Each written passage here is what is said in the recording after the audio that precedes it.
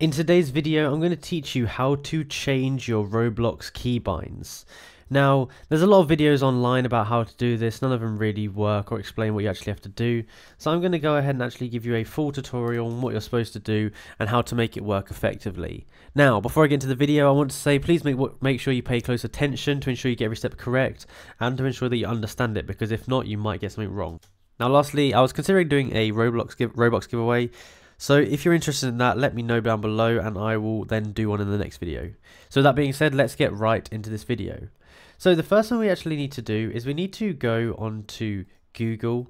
We need to go onto Google Chrome or a website like that, or a browser like that. And we need to type in this, auto hotkey. So once typed in auto hotkey, we're going to get a thing that looks like this. We want to go onto this website here. It's going to check our browser to make sure it's all safe and legit. And then once we get into there, we're going to download their software.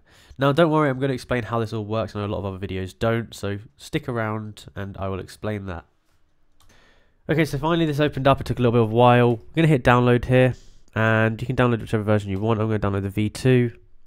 And, okay, you can open it up here like this. And you're going to find where you want to install it to. So select the install folder and then click install. And... okay, I can't do it there. I'm going to just change where I install it to. Okay, that's still not working. Okay, that works. So, okay, let me try and reload this. I'm just going to do that again. I don't know why it was to install it there. Basically, just install in the default location, otherwise it's going to act weird. Okay, so now what we want to do is we want to go ahead and click new script, and we want to call this anything we want to. I'm just going to call this Roblox Keys. Like this, and I'm going to click create like this, and it's created our thing here. Perfect. So now what we need to do is we need to open up this file that we've just made, and we're going to right click, and I'm going to edit with Notepad++. You can edit with just Notepad if you'd like to. So the code that we're actually going to put in here is this. So this is the code that you want to paste in, and basically what this is going to do, well, it's going to be in the description. What it's going to do is that basically when this is activated, it's going to look at the buttons you're pressing. So when you press G, it's going to send 6.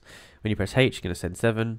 When you press Z, it's going to send 8. When you press X, it's going to send 9. So basically, you have to select the key here. So the first one is the key. So say you want to set the key of shift, you can put shift in there, and then you have to put send. So what button do you want it to be in place of? So if you want it to be in place of 6 or whatever key, put the key there. Then you can save that. So now we can just go ahead, hit save, and that should have saved the file there. I'm going to close it, and this is going to be ready to run. So you can actually run the script, and now you can go ahead and actually every time you press one of the keys that you've set, it's going to then press the other key. So if I press shift now, it would use the 6 key. So that's basically how you do it. Now, if you did enjoy this video and you found it useful, be sure to go ahead and like and subscribe, and also comment down below this did work. Plus, if you have any questions about this, let me know down below and I'll answer them as soon as possible. Thanks for watching.